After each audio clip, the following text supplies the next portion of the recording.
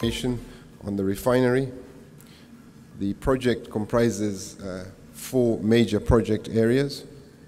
We have the Mbegu water intake station and corresponding water pipelines for the abstraction and transmission of water from Lake Albert.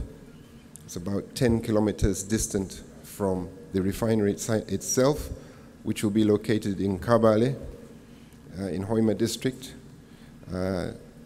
Then we have a 211-kilometer multi-products pipeline for evacuation of refined products from the refinery to the storage terminal. The project developers are, of course, the UNOC through the subsidiary that I'm accounting officer for, the Uganda Refinery Holding Company, on behalf of Government of Uganda.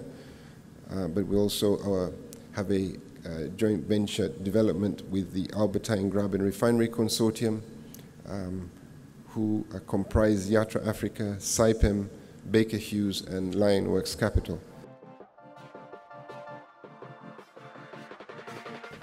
The refinery will produce roughly 8 million liters a day of white products, and to put that into perspective, currently Uganda imports about 6 million liters of white products daily.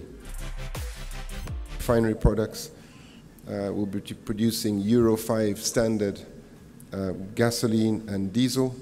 Will produce enough jet fuel to meet Entebbe Airport's needs, and will produce about 650 tons a day of LPG, which is 20 times what Uganda currently uses.